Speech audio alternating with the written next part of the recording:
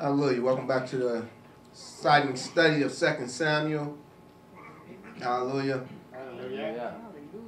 Now, I know many of you may not remember or may not even have noticed, but we did not finish 2 Samuel chapter 14. And there's a reason that we didn't finish 2 Samuel chapter 14.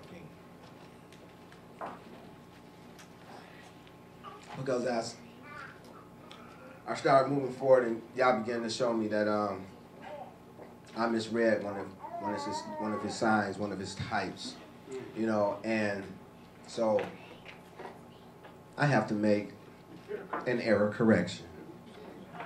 Hallelujah. I must say, oops, my bad, because I messed up, you know. I depicted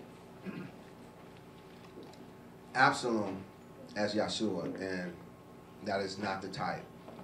He is not as Yahshua. He is as Yahshua's son in type and shadow.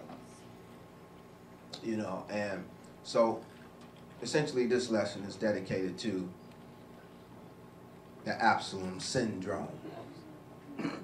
You know, Absalom plays a huge part in these next few chapters. Amen. Amen. And so we need to get a proper understanding for what's going on. For certain, King David is a type of Yahushua. And Absalom was the son of David there, and thereby depicts the spiritual son of Yahushua and not Yahushua himself. Therefore, Absalom's revenge on Amnon, i.e. the faithful, speaks to the destruction of those that raped the upright, which was depicted by Tamar. That is the destruction of the Levitical priesthood and the temple. It still speaks to the end times as well, but not with Absalom as Yahushua, but as a wicked son of David, or wicked son of Yahushua. Now, which is filled with hatred and vengeance towards his own brethren. Yeah, some Absaloms out here now, huh? Say loud. So, you know, that's the proper type and shadow for Absalom. And so we're gonna pick up where we left off in chapter 14. But before we do, you know, I want to, you know, just show in 2 Samuel 3:2-3 it says, "And unto David were sons born in Hebron, and his firstborn was Amnon, Ahinoam, of Ahinoam the Jezreelitess, and his second was Kiliab of Abigail, the wife of Nabal the Carmelite, and the third Absalom, the son of Maacah, the daughter of Talmai, king of Geshur." And, you know, so here it is. We see this is when Absalom was born. He was born in Hebron. You know, and David, i.e. the beloved, speaks to Yahushua, who is married and gives birth through Maacah. And this is important to know, because if David is represented as a type of Yahushua, then we see here Yahushua giving birth through Maacah, and he gives birth to Absalom. This is how Absalom comes into being. So the spiritual picture here is our beloved Yahushua, you know, who's married to Maacah, the daughter of Talmai, king of Geshur, and he has a child. Now I'm going to attempt to show you this in scripture, spiritually speaking, right? Okay, so Luke 4:28-29 says, "And all they in the synagogue, when they heard these things, were filled with wrath, and rose up and thrust him out of the city." Now they're talking about our Messiah, Yahushua, okay? You know, he was speaking in the synagogue, and everybody who heard it was filled with wrath. They rose up and they thrust him out of the city. And it goes on to say, "And led him unto the brow of the hill whereupon the city was built, that they might cast him down headlong." They was trying to throw him on top of his head off a cliff. Can you see that? Mm-hmm. You know, this is the type of, this is what he was married to. This is Maacah. This is the pressure, the oppression, the persecution in which our Messiah was married to. You know, also we see another aspect of it, or another passage that speaks to it. It says in Yochanan 5:16-18, "And therefore did the Yahudim persecute Yahushua, and sought to slay him. because he had done these things on the Sabbath day. Now here it is. He healed somebody. He was healing folks on the Sabbath, and they had a gripe with that. Not because the people were healed, you know, but because of the time in which he done it. So, you know, it's okay to not do it's not okay to do good on the Sabbath. That's what they were saying. But Yahushua answered them, my Father worketh hitherto, and I work. Therefore the Yahudim sought more to kill him. Because now here it is, you saying he your father, like you equal with him? Well, let me let the scripture say it for itself. Therefore Yahudim sought the more to kill him, because he not only had broken the Sabbath, but said also that Elohim was his father, making him equal with Elohim. You know, so yes, this is the type of pressure that our Messiah Yahushua was married to. You know, all the days of his ministry. You know, and maybe all the days, well, definitely of his ministry, when he began to go forth and speak the words of Elohim, you know, unto the people by way of ministry. You know, he came up. He was married to a tremendous pressure. You know. I wonder if my Akai was a fat lady, because, you know, he had big pressure on his life. You know what I'm saying? You know, he had a lot of pressure. I'm just saying, it was a lot of pressure. It was a lot of oppression that he had to deal with. You know. Now, Yahushua and Ma'akai, that pressure, that oppression, that persecution that he was married to, gave birth to two beautiful children, though. The first was a spiritual Absalom. And, you know, I'm going to seek to show you the spiritual Absalom. Matthew 10:16-18, it says, behold, I send you forth as sheep in the midst of wolves. Be ye therefore wise as serpents and harmless as doves. You know, the point that I want to point out is that he's sending them forth as sheep in the midst of wolves. How much pressure is that? So you see that even those that come from him, that you know, that come as a result of that seed, of his seed, i.e. his word of Elohim that was given unto him, had to also go through, Ma'akai had to go through that pressure, you know, and they would be birthed from his word, his seed, the word of Elohim, and that pressure. It goes on in verses 17-18, says, but beware of men, for they will deliver you up to the councils, and they will scourge you in their synagogues, and ye shall be brought before the governors and kings for my sake, for a testimony against them and the Gentiles. You know, so we see those who would endure this, you know, who would come through this, they would be birthed from that pressure. Also, we see in Yochanan 18:10, it says, and Simon Peter, having a sword, drew it and smote the high priest's servant and cut off his right ear. And the servant's name was Malchus. Okay, now all that pressure will get to you after a while, you know. So truly, he did bring some through that pressure, through Ma'akai, you know, on that pressure, that oppression, that persecution that he was married to, you know. And also, let's consider Luke 9:54-56. It says, and when his disciples James and John saw this, they said, Adonai, wilt thou that we command fire to come down from heaven and consume them as Elias did?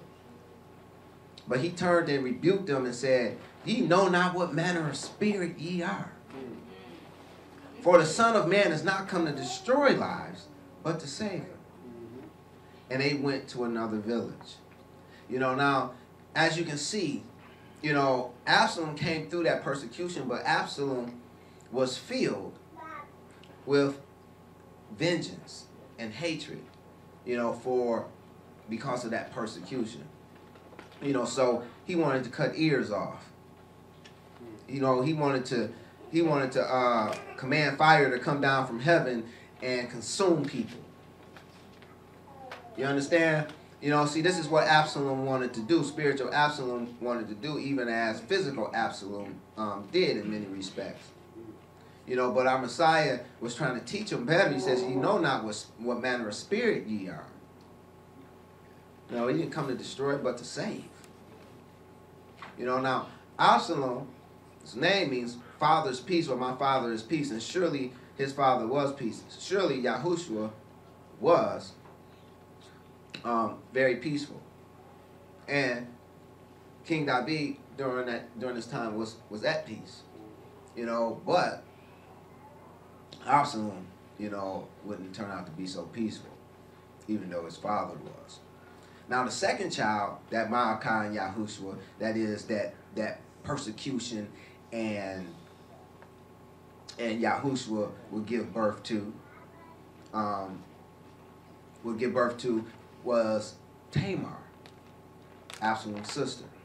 You know, in 2 Samuel 13:1, we read, it says, "And it came to pass after this that Absalom, the son of David, had a fair sister, whose name was Tamar. And Amnon, the son of David, loved her." You know.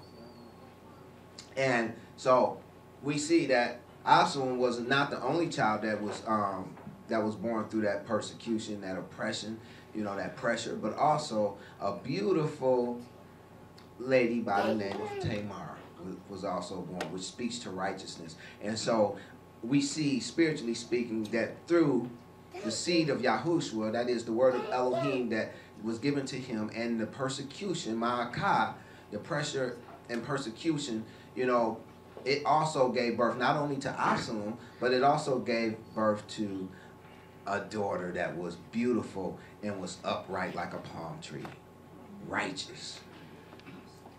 You know, Matthew 5:20 says, "For I say unto you that except your righteousness shall exceed the righteousness of the scribes and Pharisees, ye shall in no case enter into the kingdom of heaven." Now we know that some of them did enter in, and that was because they were as Tamar. Their righteousness did exceed that of the scribes and the Pharisees. You know, so much so that our Messiah would even teach, you know, to make sure that Tamar was born, said, "But seek ye first the kingdom of Elohim and his righteousness, and all these things shall be added unto you," speaking of your earthly needs. And again, you know, we can see that, you know, even though he sent them through, even though they had to come through, they had to be birthed through Maacah, they had to be birthed through persecution and pressure, or maybe I should say have to be birthed through persecution and pressure, you know, that they still was able to acquire Yah's righteousness, you know, because they sought it out. And the same thing for those of us today, you know, who are birthed through this pressure, this persecution. You know, we're to seek the kingdom of Elohim first and his righteousness. We to have our righteousness to exceed that of the scribes and the Pharisees. Amen. You know, and we do that with Yahshua's commands, words, and sayings. You know, and this is the way that righteousness is birthed. You know, I want you to, well, I'll get to that later. 2 Timothy 3:12 says, "Yea, and all that will live godly in Mashiach Yahushua shall suffer persecution." You know, if we're going to be one of those righteous, if we're going to be Tamar, then we're going to have to come through that persecution, that pressure, that oppression. You know, and that's what many of you feel, you know, have felt and feel, you know, dealing with your families, you know, and how they come up against you trying to just simply live your life in accordance to the word. You know, and that's why I always, you know, my advice to all of you is always the same thing. As long as you can go to the word and show, you know, why you do what you do, then let the chips fall where they may. Okay. Of these two children, one was spoiled through rape, and of course we know that to be Tamar. You know, now what happened during this rape? You know, they were taken advantage of. And see, many of us that come through this persecution, this pressure, and that we're birthed in, and we become this beautiful Tamar. You know,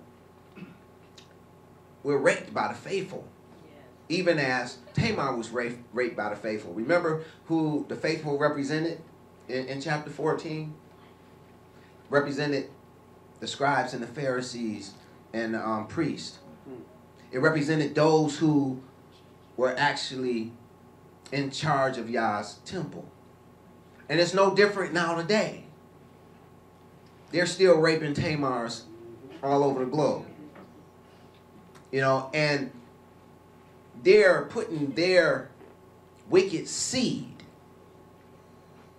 in Tamar, and they're polluting her and spoiling her. You know, and remember, the seed represents the word of Elohim. They're putting that wicked seed into Yahushua's righteous daughter, and they're polluting her. You know, and because of this, it tells us that Tamar was therefore removed from society. Hence, we're told that she remained desolate in her brother Absalom's house. You know, so now she's destined to, spiritually speaking, even now today, she's destined to stay in her brother Absalom's house. You know, and that's where she stays until, you know, pretty much her death. That's where she stayed. You know, now the other child of this union was Absalom, and as we've seen, and we're going to, you know, further see, he was consumed by hatred and vengeance, which was ignited by the rape of his sister. He just couldn't get over it. You know, and you know, and it's an ugly thing, you know, to take advantage of righteousness, to take advantage of someone that's upright. You know, and it can fill you with indignation. You know, but when it's fueled by hatred and vengeance, that is not of Yah. Hence, he plots his vengeance upon those responsible and brings about the destruction of the priesthood in the temple.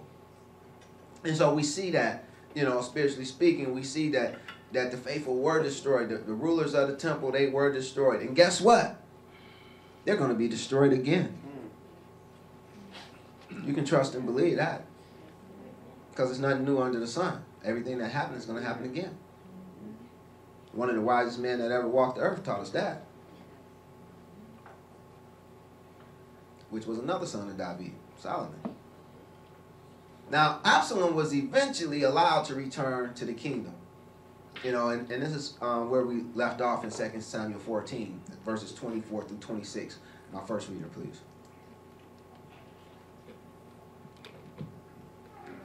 And the king said, "Let him turn to his own house, and let him not see my face." So Absalom returned to his house, and saw not the king's face.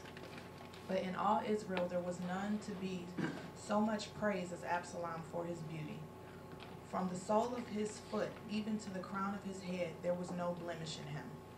And when he polled his head, for it was at every year's end that he polled it, because the hair was heavy on him, therefore he polled it. He weighed the hair of his head at 200 shekels after the king's weight. Son of man. Oh, that's good. Thank you. Okay. Okay, so now Absalom eventually was allowed to return to the kingdom. As we can see in verse 24, the king said, "Let him turn to his own house, and let him not see my face." You know, now there's a whole lot going on here, but it seems to be, now this is supposition on my part. You know, there's nothing in the scripture that explicitly states this, but it seems to be that Absalom was on some type of house arrest. You know, that he was allowed to turn to his own house, you know, because that's all that we hear about is him being in his house. And he doesn't leave until after he sees the king's face, you know. So it seems to be that, you know, he was allowed to return, but as a punishment, you know, he had to remain in his house or on his property. You know, not to mention that, you know, the revenger of blood, you know, may be looking to take vengeance too. You know, even if King David had reversed that rule, you know, that law, you know, some may have still tried it, you know, anyhow, because they could have been filled with vengeance, you know, and hatred, right? You know, so, but we see here the king does explicitly say, let him turn to his own house. Don't go nowhere else, you know, go to your own house. And he can't see my face, you know.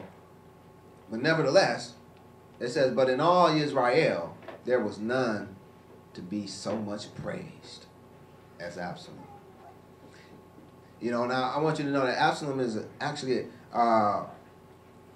he's a type of the son of Yahushua, but he's also a type of the enemy. And even within this story, the son of David was his enemy, was he not? He's a type of the enemy. Type of the enemy in every aspect. It speaks of him saying that there was no blemish. He was praised for his beauty. Well, there's another. The enemy is also depicted as being very, very beautiful. And Ezekiel 28:12-13, we see a passage speaking about the king of Tyre, but we know that it speaks to more than just the physical king of Tyre, because of what the context of the passage. It says, Son of man, take up a lamentation against the king of Tyrus, and say unto him, Thus saith the Adonai Yahuwah, Thou sealest up the sum, full of wisdom and perfect in beauty. So you see, even as Absalom was perfect in beauty, from the sole of his foot even to the crown of his head, there was no blemish. So you can see both of them was perfect in beauty, can you not? Thus saith the Adonai Yahuwah, Thou sealest up the sum, full of wisdom and perfect in beauty. And we're gonna see how wise he was too, because he was a wise guy. It says, Thou hast been, well, we've seen some already how he plotted against his brother and slew him.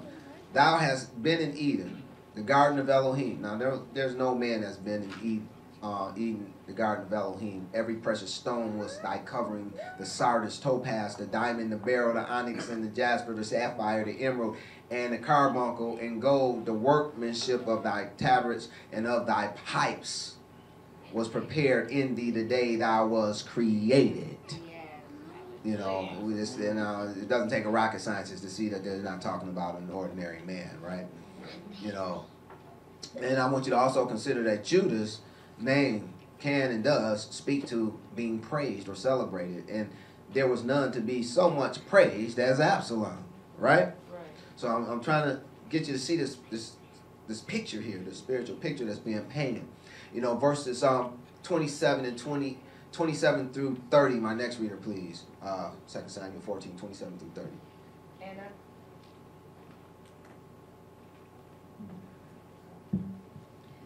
And unto Absalom there were born 3 sons and 1 daughter, whose name was Tamar. She was a woman of fair countenance. So Absalom dwelt 2 full years in Jerusalem, and saw not the king's face.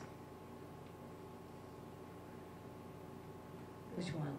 Okay. Therefore Absalom sent for Joab to have sent him to the king, but he would not come to him. And when he sent again the second time, he would not come.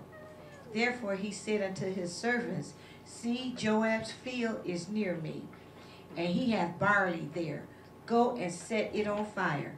And Absalom's servants set the field on fire. Hallelujah. Real nice guy, huh?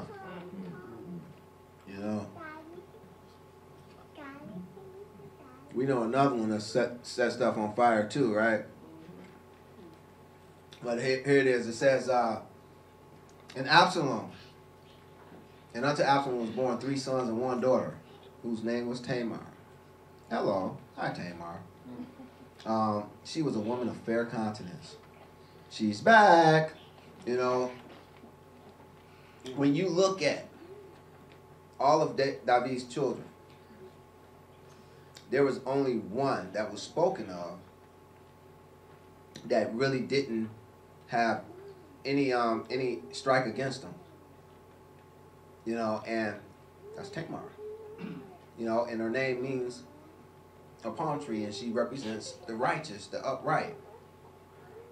And here it is, even after she was spoiled, we see that she comes back on the scene later on, through Absalom. So she comes back as a daughter of Absalom, spiritually speaking, of course, right? But the point that I'm making is that when we looked at the first Tamar, represented the ecclesia, the righteousness You know, the one that was born through the word of Yahshua and the persecution, right? You know, so this is a spiritual picture that the ecclesia will once again be upon the earth. You know, you know, and she's going to be just as beautiful. This time she's not going to get raped. You know. So Absalom dwelt 2 full years in Jerusalem and saw not the king's face. You know, and so here it is. We also want to take notice of these numbers. 200 means speaking to insufficiency. You know, he pulled his hair, it was 200 shekels. Speaks to insufficiency, so we see insufficiency marks his life. He'll be insufficient. And number 2, you know, which represents division, you know, and he truly will cause division. You know, he will divide the house of David, as well as the nation in all actuality, right? You know, so hereby we see Absalom gives birth to another beautiful Tamar.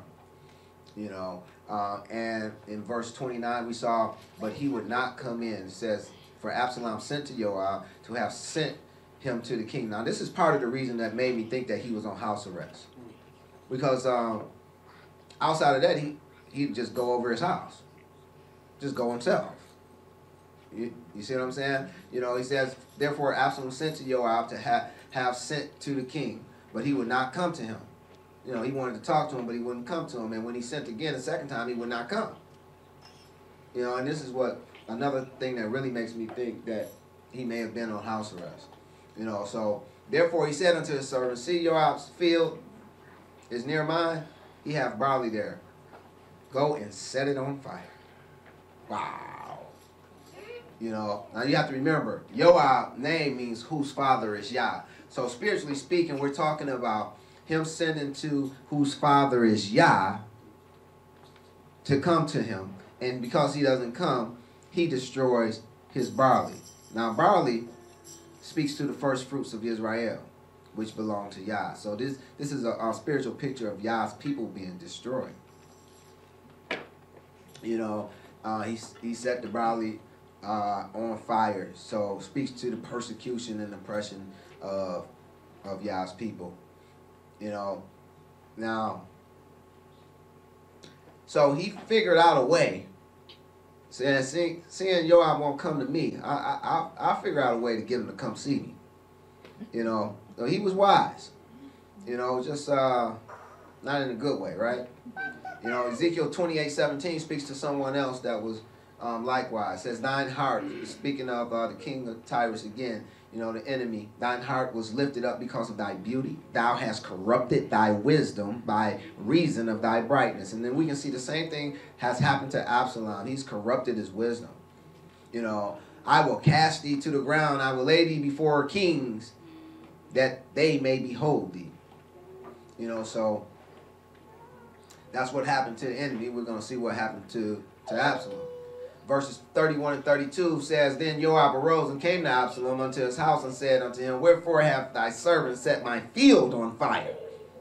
And Absalom answered Joab, behold, I sent unto you, saying, come hither, that I may send thee to the king and say, wherefore am I come from Geshur? It had been good for me to have been there still. Now therefore let me see the king's face, and if there be any iniquity in me, let him kill me. Now, this is the very same thing that David said when he plotted against Yah's anointed king, i.e. King Saul. You know, and don't think this is there by happenstance. That's just why we're supposed to put line upon line, right? Okay, so let's take a look and see where this line occurs elsewhere where it occurs prior to this event. You know, and it's found in 1 Samuel 20, verses 5 through 8, and it deals with King David himself. It says, and David said unto Jonathan, behold, tomorrow is the new moon, and I should not fail to sit with the king at meat, but let me go, that I may hide myself in the field until the third day at even. If thy father at all miss me, then say David earnestly asked leave of me, that he might run to Bethlehem his city. For there is a yearly sacrifice there for all the family. That is a flat out lie. That was a lie. You know, it goes on to say, if he say thus, it is well, thy servant shall have peace, but if he be very wroth, then be sure that evil is determined by him. Therefore thou shalt deal kindly with thy servant, for thou hast brought thy servant into a covenant of Yahuwah with thee. Notwithstanding, if there be in me iniquity, slay me thyself. You see that? You know, for why wouldest thou bring me to thy father? So here it is, we see that with the very same words, you know, that that David used when he was plotting against, when he was deceiving the anointed king of Elohim, is the very same words that his son was using to deceive the anointed king of Elohim, even himself. You know, don't think that's there by happenstance.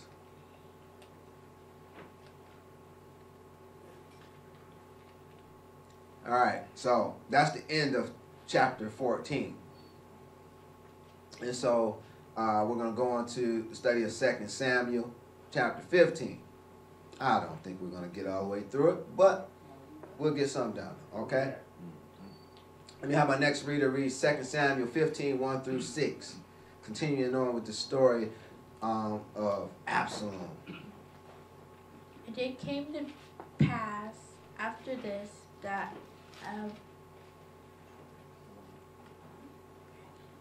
Absalom prepared him chariots and horses and 50 men to run before him.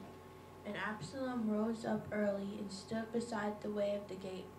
And it was so that when any man that had a controversy came to the king for judgment, that then Absalom called unto him and said, Of what city art thou? And he said, Thy servant is of one of the tribes of Israel. And Absalom said unto him, See, thy matters are good and right, but there is no man deputed of the king to hear thee. Absalom said, Moreover, O that I were made judge in the land, that every man which hath any suit or cause might come unto me, and I would do him justice. And it was so, that when any man came nigh to him to do him obedience, he put forth his hand and took him and kissed him. And on this matter did Absalom to all Israel that came to the king for judgment. So Absalom stole the heart of the man of Israel. Okay, hallelujah. Thank you. I want to see something for a second. I'm sorry, I missed the verse. 2 Samuel 14 ends with verse 33, which says, So Joab came to the king and told him, and when he had called for Absalom, he came to the king and bowed himself on his face to the ground before the king, and the king kissed Absalom. You know, and so therefore, you know, we see from here that it seems like he gets off house arrest. For when we pick it up in chapter 15, it says it came to pass that Absalom prepared chariots and horses and 50 men to run before him. Now, why would he be doing all that?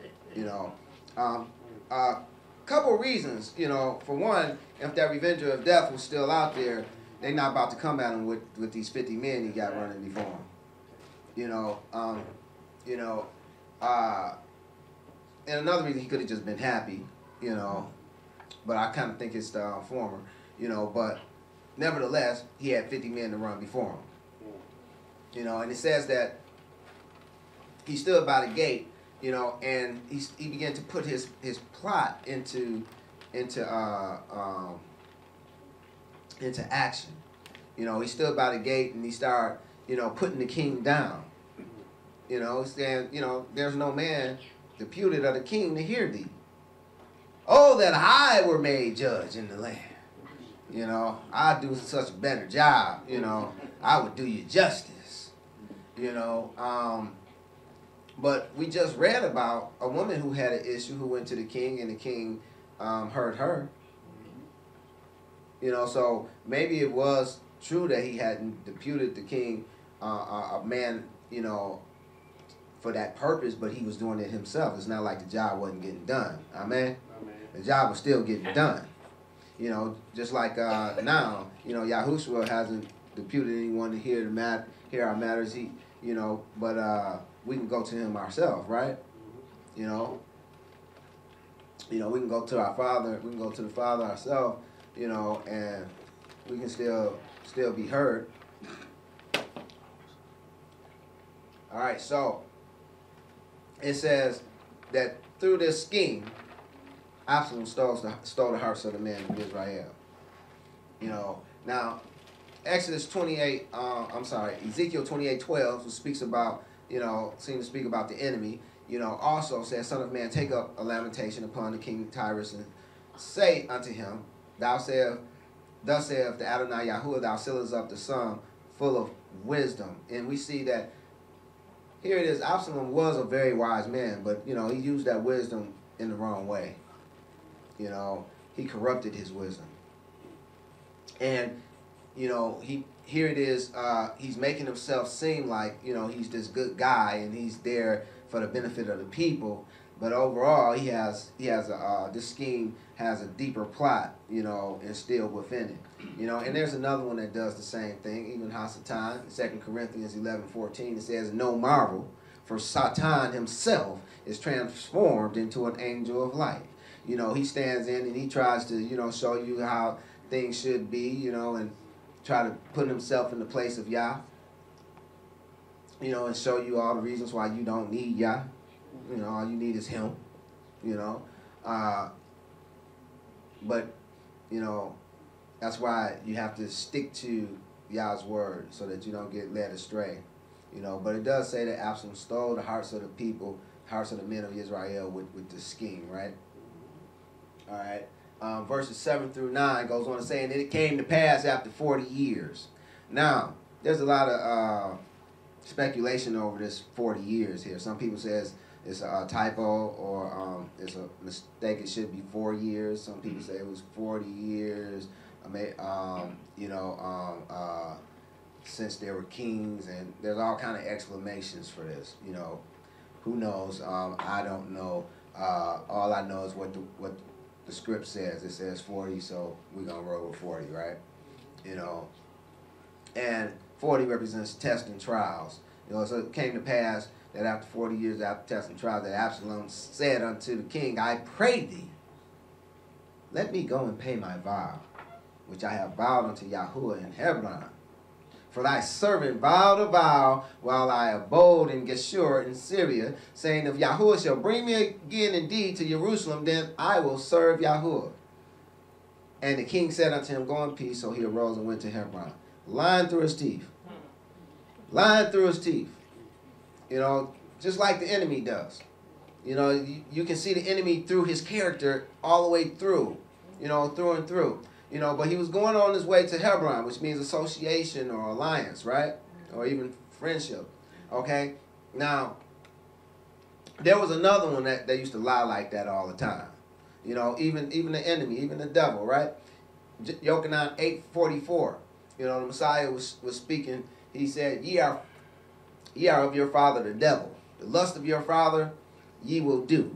He was a murderer from the beginning and abode not in the truth, because there is no truth in him.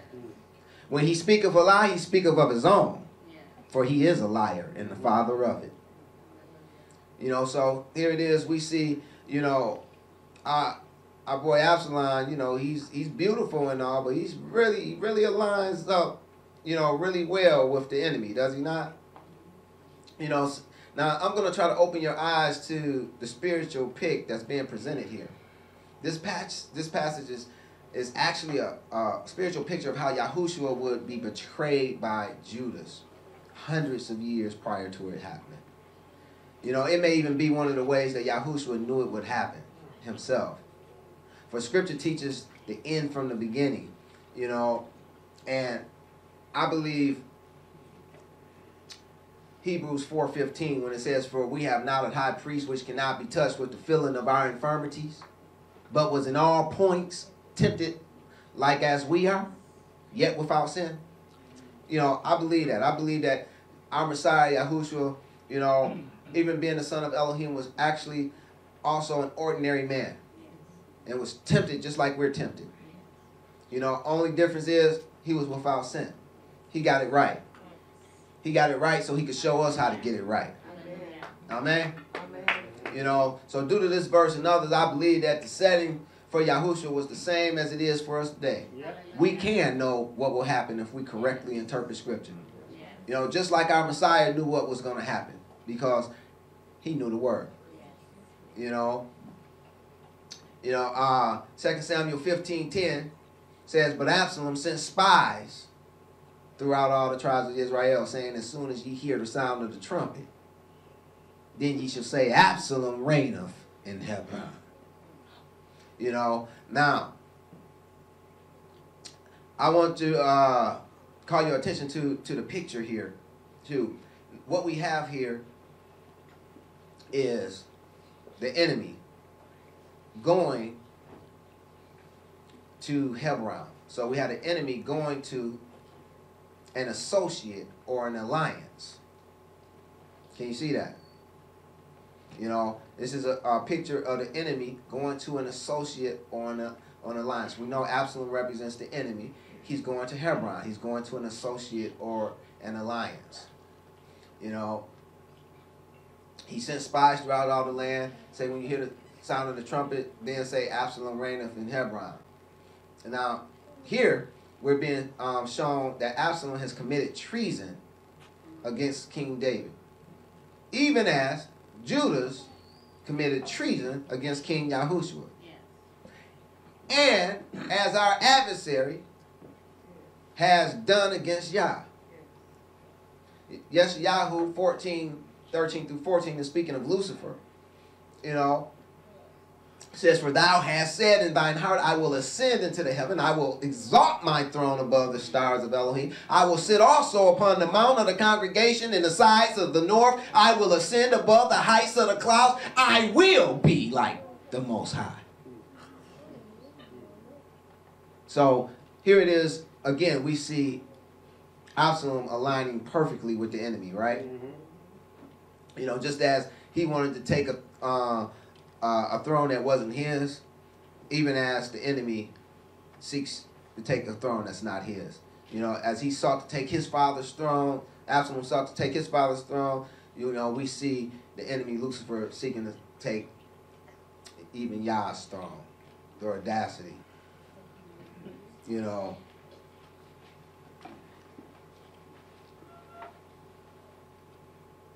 So, the important thing here to see is that he's going into Hebron. We see the enemy going into Hebron, going into an associate or an alliance. Now, the same thing happened to our Messiah, Yahushua.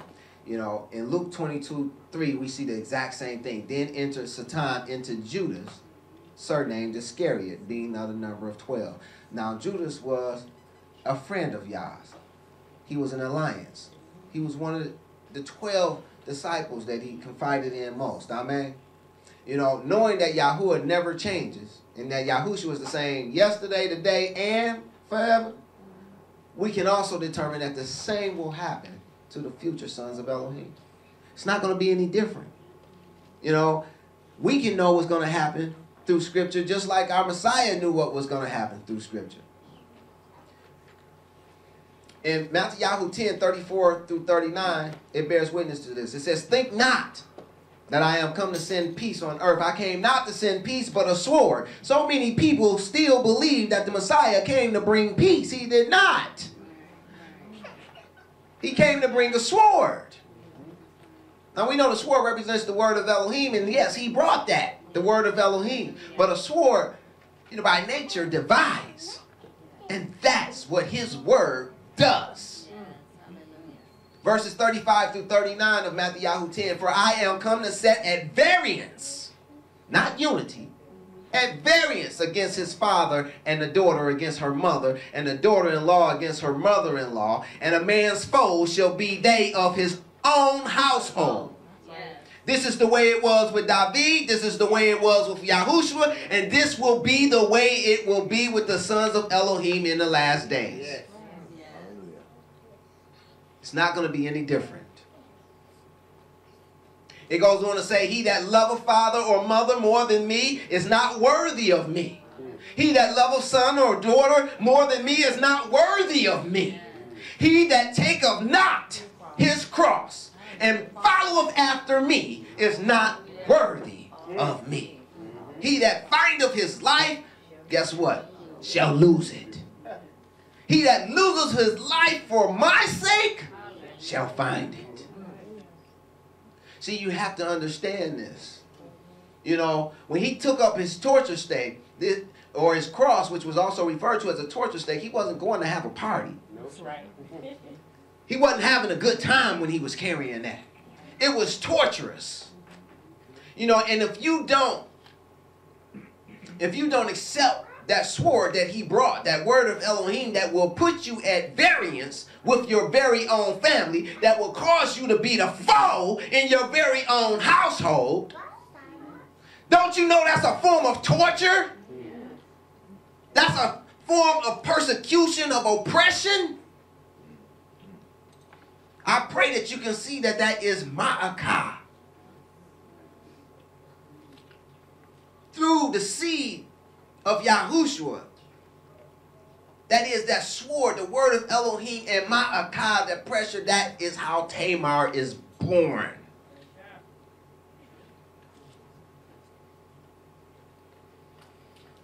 You have to pick up that torture stake. When you begin to pick up that torture stake, you're going to lose your life. That's what he did on it. He died. He lost his life, right? But in losing his life, he gained it, did he not? See, and the same thing will happen to us.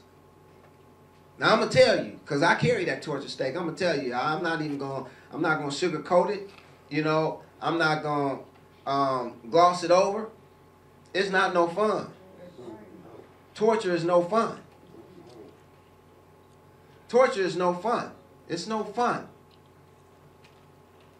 But it wasn't meant to be fun. You know, I don't know about nobody else, but I live this. I live this. I lost my life. But I know and understand that in losing it, I actually gained it.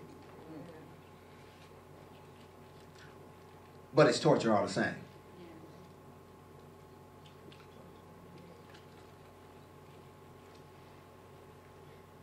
Now, just as Absalom did that, just as Judas did that, you know, Absalom committed treason and mutiny. Judas committed treason and mutiny. And there's another, the enemy, he, in the last days, will also commit treason and mutiny. Revelation 12:7 tells us that there was a war in heaven. Michael and his angels fought against the dragon, and the dragon fought in his angels. It's going to go down one day soon. You know, I don't know exactly when, but I can tell you one thing for absolute certainty. We're closer to it this week than last week. Matter of fact, we're closer than any other people has ever been in the history of humanity. That's the absolute truth, is it not? Yeah.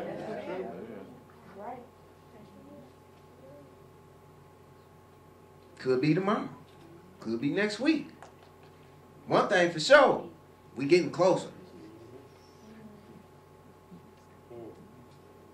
2 Samuel 15:11-12, and with Absalom went 200 men out of Jerusalem that were called, and they were in their simplicity, and they knew not anything. This is huge. This teaches us that perhaps a majority of the soldiers that was with Judas didn't even know what their mission was that evening when they were going to get him. But even more so, it also teaches us that in the last days, many of them are going to be deceived. They're not even going to know what they're doing, you know, when they're coming up against us. You know, they're just going to be pawns. They're just going to be being used. In some cases, they're just going to be doing their job.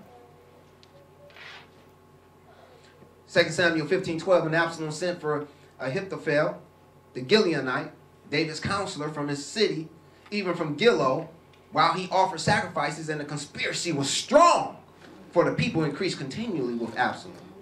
Now, Ahithophel, you know, his name means brother of foolishness or brother of ruin. Where he's from, Gilo, means uncovered or stripped, and this is exactly what he would become.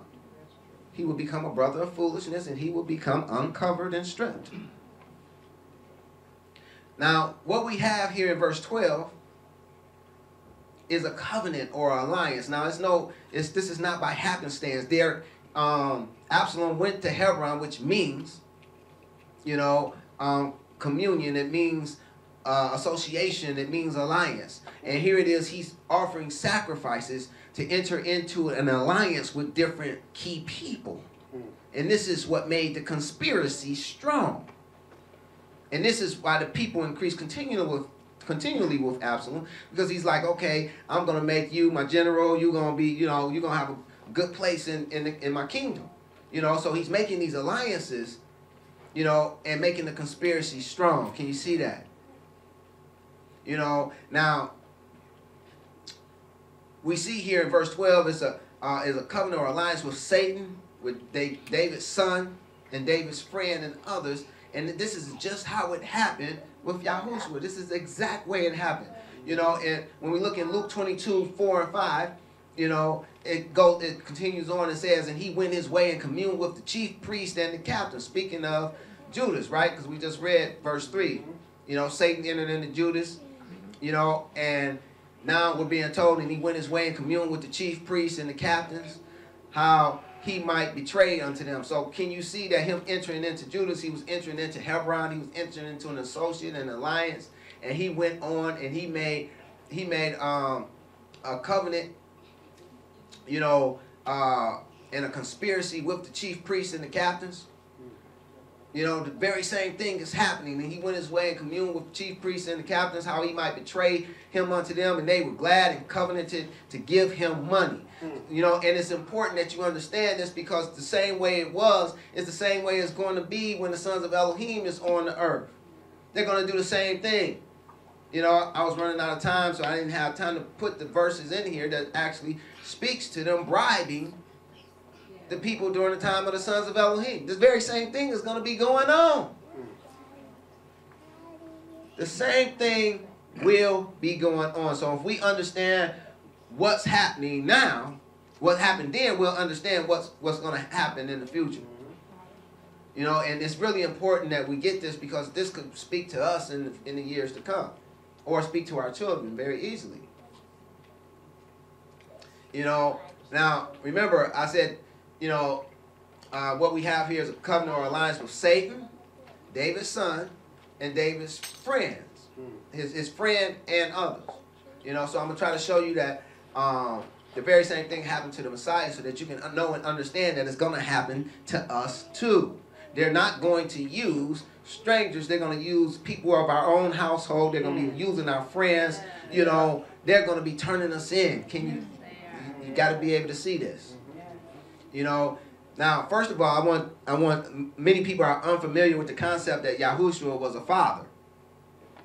So I want to show you that first. It begins with Yeshayahu 9:6. It says, "For unto us a child is born, and unto us a son is given. And the government shall be upon his shoulder, and his name shall be called Wonderful Counselor, the Mighty Elohim, the Everlasting Father, the Prince of Peace." Now, most of us equate him as to being all these things, but when it comes to the Everlasting Father, you know, we're like, yeah, like that. We just pause, you know, and we don't say nothing. You know, but yes, he is the Everlasting Father.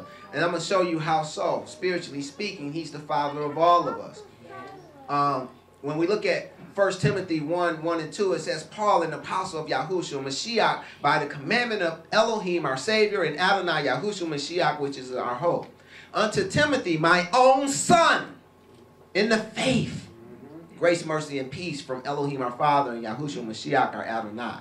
See, you can have a son, a spiritual son in the faith. See, in everything that we do in the Brit Kadashah, everything in Yahshua and what Yahshua taught and brought about and exemplified is spiritual. It's spiritual. First the natural, then the spiritual. You know, and so this is what we're talking about. He's the everlasting Father spiritually, because he the one who brought all of us into the faith. All of us came into the faith because of his seed. The word of Elohim that was given unto him. Amen. You know, and this is the way that Apostle Paul was able to say Timothy was his own son, because he brought him into the faith. Also in second witness, Titus 1:4, to Titus my own son after the common faith. Now, just in case you don't know, Apostle Paul never married. He never married. You know, so he's not talking about his biological children. My own son after the common faith. Grace and mercy. Peace from Elohim the Father and Adonai Yahushua Mashiach our Savior. So you see, you can have spiritual children. That's what I want you to see. And this is the way that our Messiah is the everlasting Father. You know, because through his seed, i.e. the word of Elohim, we all came into being. You know.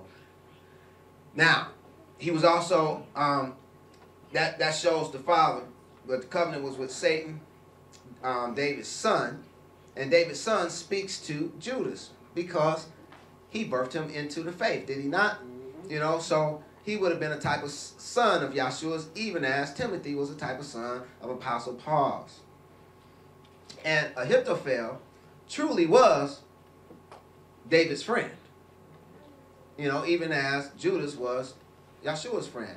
And we learn this from Psalms 55, you know, which is a psalm of David's. In verses 12 through 14, it says, For it was not an enemy that reproached me. Then I could have borne it. Neither was it he that hated me that did magnify himself against me. Then I would have hid myself from him. But it was thou, a man mine equal, my guide, mine acquaintance. We took sweet counsel together and walked into the house of Elohim and company. Whoa. That's deep, isn't it? You know, and it was the same thing with Judas, you know. He had been with him for 3 years. He had seen him raise the dead, heal the sick, you know, the blind saw, the lame walked, the deaf heard. And he went and done this. Also in Psalms 41:9, he also speaks of it. Another psalm of David's. It says, Yea, my own familiar friend, in whom I trusted, which did eat of my bread, hath lifted up his heel against me. See, so you have to understand. See, this is how Yahushua knew that it would happen. See, sometimes I think people think that, you know, Yahushua just, you know, had this all-knowing thing that, you know, he just knew, you know, it just was innate, that he just knew everything because he was Elohim in the flesh, you know, that, you know, no, he was tempted just like us. He had the same temptations we have, you know, but he trusted and believed in the Heavenly Father and his word so much, in the Ruach Kodesh that was upon him and the word of Elohim and its correct interpretation. You know, he believed what it said, and he lived it out, and he watched it come to pass in his life. And I'm here to tell you that if you do the same thing, it will be likewise. Even as he was resurrected, you'll be resurrected. He showed us the way. All we have to do is follow it.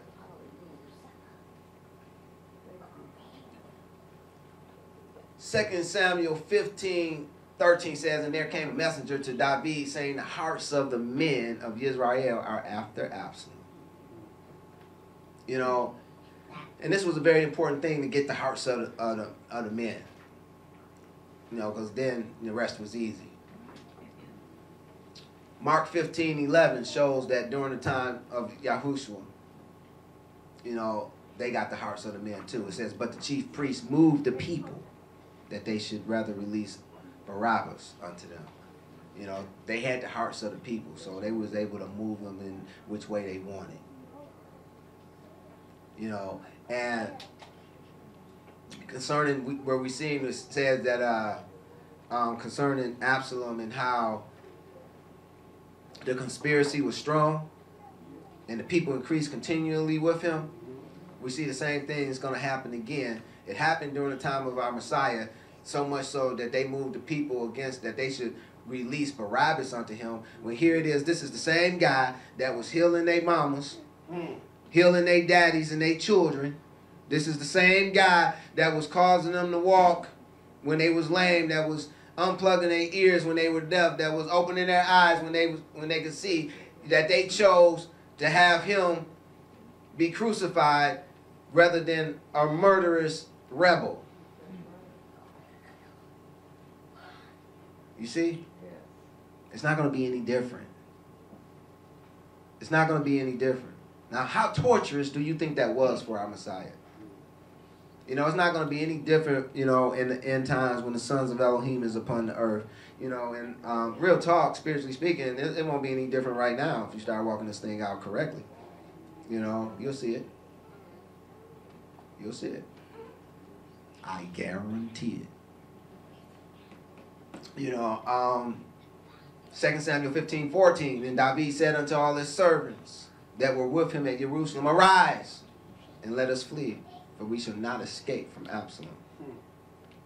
Make speed to depart, lest he overtake us suddenly and bring evil upon us, and smite the city with the edge of the sword. Hereby we see King David giving warning to those with him in Jerusalem. And this is the very same thing that Yahushua did with those who were with him in Jerusalem. He gave them warning of what was going to happen. In Matthew 26:31 and 32, it says, Then saith Yahushua unto them, All ye shall be offended because of me this night. For it is written, I will smite the shepherd, and the sheep of the flock shall be scattered abroad.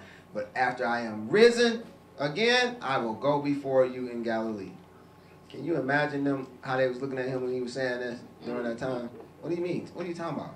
You know, you're going to be smiting, and then you're going to rise up, and you're going to go before us. You know, what they not, you know, huh? Speak plainly to us, please. You know, and this is what many of us are screaming out now today when we read the scripture. You know, because, you know, it's encoded. You know, and we look at the word and we say, speak plainly to me. You know. But I'm here to tell you, how it was is how it's going to be. We can see it happen with the house of David, happen with Yahushua, and it's going to happen again with the sons of Elohim. You know, we're going to stop right here. We're going to pick it up from here when we start back. We're going to go over this slide again, because this is a pivotal point here. You know, this is when the passion of the Messiah really starts going, and it's depicted here in this passage. You know, and it's beautiful to see. So we're going to pick it up from here. So we're going to stop right here. We're going to say, to be continued. You know, hallelujah.